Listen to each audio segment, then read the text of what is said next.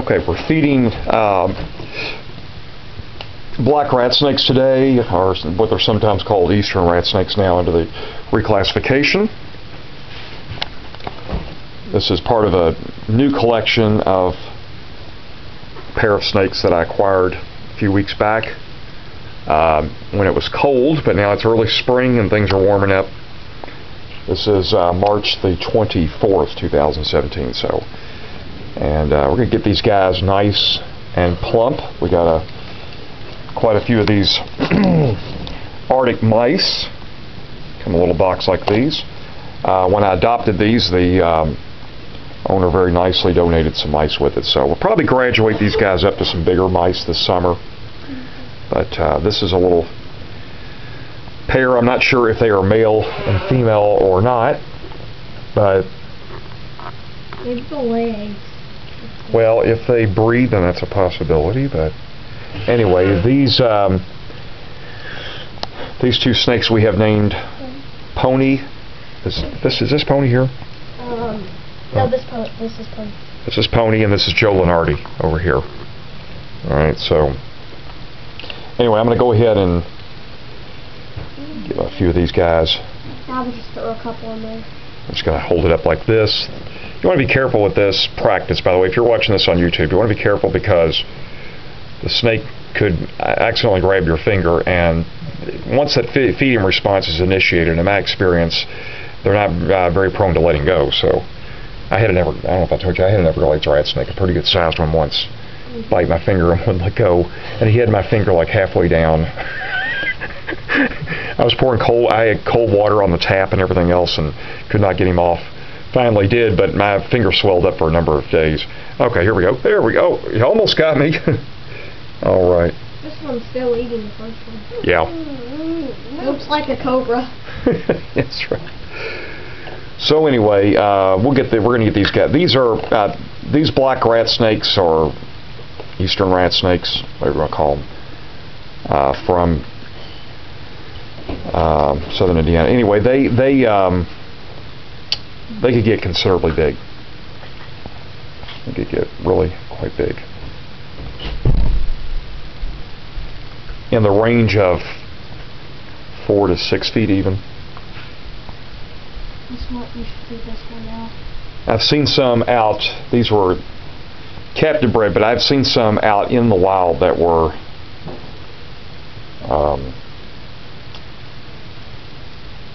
on the Kentucky side of the river in particular. I've seen some that were massive, really, really good sized snakes. So anyway, these are snakes that you find a lot of times around barns and outbuildings and places like that. They're very good for rodent control. Okay, very good for rodent control. I mean, vermin would take over farms probably in some areas if we didn't have these guys around. So their importance, their critical importance in the ecosystem cannot be stated strongly enough. Look, here I am talking about Kentucky and Indiana. We got a map right behind us here. So we are right across from just south of that red dot there above the T in Kentucky.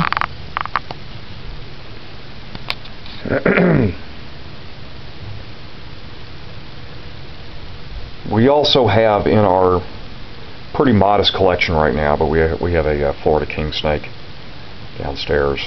It's a really nice snake, and not nice in terms of temperament, but just quite handsome. Yeah, well, when they get done eating, they have a hide rock here. We could get something more natural from outside. We're probably going to relocate these snakes to a bigger cage in the next month or so. Much bigger cage, and so where they can roam a lot. This is a perfectly fine kind of starter cage, but they're going to be getting bigger this summer probably, and as they do, we're going to expand the size of their facilities accordingly. We can't keep them in our large 160-gallon tank or whatever it is downstairs, which is tons of room. because the king snake has got it all to himself right now. I'll be conducting some presentations, though, with groups this summer, and these snakes will be part of the presentation. Yep. I think the giant aquarium downstairs, you need to change it to a aquarium for turtles. Oh, well, I mean, it would certainly be suitable for that. I don't think it's got any cracks or anything like that in it. This is Joe Lunardi, right? Yeah. Okay. Ponies. You want to feed ponies? He's darker on the posterior here, or second half of his body there. Let's see. Is this guy ready for another one? Yeah. He's like, bring it on. Okay. Right. These are, for those of you watching on YouTube, these are fuzzies. I may have mentioned that. They actually look like they're more in between fuzzy and pinky. I don't know. Anyway, Arctic mice. Manufactured by Reptile Industries Inc. in Naples, Florida. So give them a little plug. Nice little box here. I like the box. This is what it comes in. You can see Arctic mice. Okay. And turn this into a food review. Oh, Dad, turn the camera over here. Okay, wait a minute. I'm trying to do you'll have to wait until the next video, because this video I decided to do kind of an instructional video for people that are interested in snakes. So, hold on. Save the comedy for just a few minutes, okay? It's going to be a little bit more, okay? All right, thank you. It's my daughter right here. She likes snakes too. My second daughter. All right. Anyway, this is what the Arctic mice look like. They're cold to the touch. We had them sitting out overnight, though, to kind of defrost them. Snakes don't really care. I mean, they're obviously not, in terms of flavor and so forth. I don't think Like, would you rather have chicken nuggets or french fries? I don't like french fries. I don't think they really care whether or not there's a nuttiness to them or a saltiness or. I'm just going to do this real quick. No, wait. You can't. Wait. This is I'm trying to do kind of an important instructional video. So hang on. Give me a couple more minutes, and then I'll let you take over. Okay. Okay. Look. Here we go again. I'm going to hold this right here, dangle it right here for Mr. Lunardi. And let's see. He tilts his head just a little bit so he can see it. He certainly can scent as well, thanks to his Jacobson's organ and the tongue and so forth, which provides information for him in his environment, such as finding their food. Pet store. But now these were the adopted snakes. Now he's not. I'm not. Well, there we go. Okay, I was beginning to wonder whether or not you actually were interested in another one, or if you were thinking, I'm on a diet now. He's going to drop it. Now he's got. Oh, if he does, he's going to drop it in a glass of milk here. I don't want that to happen. But these snakes are pretty easy to provide husbandry for, and you want to keep the cage fairly clean, and you don't want the humidity level to get crazy or anything like that. Clean water in a small dish. You can provide a larger dish in a larger cage, but you don't want the water dish to take over a lot of the space and so forth. There's a lot of natural sunlight that comes in here right now. Like I said, we're going to probably move these to a much bigger cage. Yeah, this is just a starter cage right now. But they get some sunlight, some basket. We take them out quite a bit. We handle them probably more than you should, but they're very acclimated to handling and so forth. And they get out and let them crawl around and stuff a little bit. I mean, while we're holding them, of course. But we're going to get some branches and stuff like that and set up a bigger cage. Now this is just a starter thing for right now, and this tank here would probably work better for, like, if you were going to keep like maybe small subterranean type snakes, like ringnecks or worm snakes or brown snakes or something like that. This would probably work better for that. But this is an okay starter setup, and we'll graduate them onto something bigger soon. So anyway, these are eastern rat snakes, aka black rat snakes, from the genus Laphae, and docile, care is, I don't want to say the care is minimal, because I might sound like I'm trying to encourage neglect or something, but it doesn't require every day you do something. It's just sort of just an ongoing kind of thing. And they're not especially striking snakes in terms of the coloration and so forth. These are pretty basic rat snakes. There's many rat snakes that are much more colorful, but they're strong, they're hardy, they're not prone to like trying to take off while you're holding them particularly.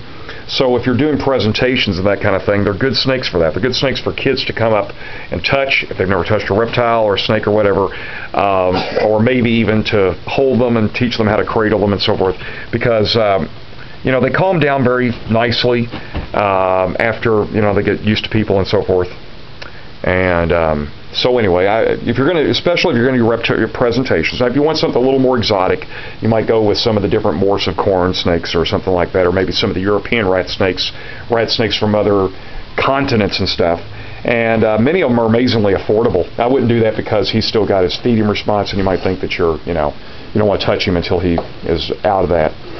But if you just want a basic rat snake for presentations or to show to people, or just as a starter rat snake, these are pretty good. But they do get big, and you need to be aware that if you're going to keep them long term, it's a responsibility, and they're going to grow.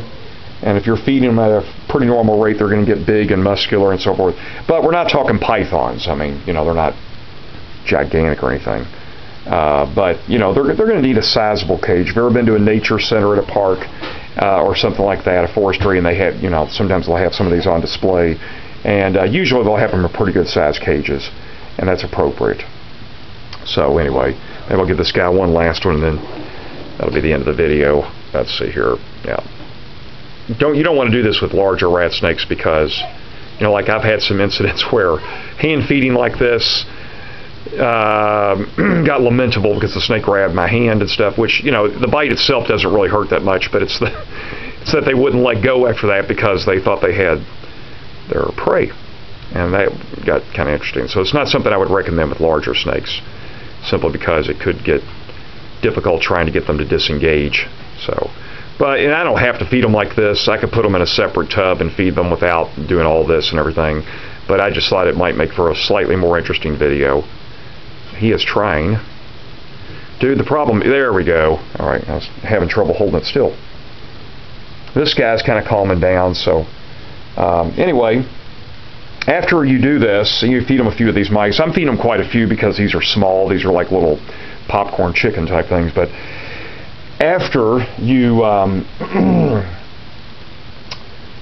if you fed them a larger mouse, one or two at a setting or something, you wouldn't, you could go a couple weeks after that, or maybe even a little longer than that. Snakes don't have to eat on a constant basis.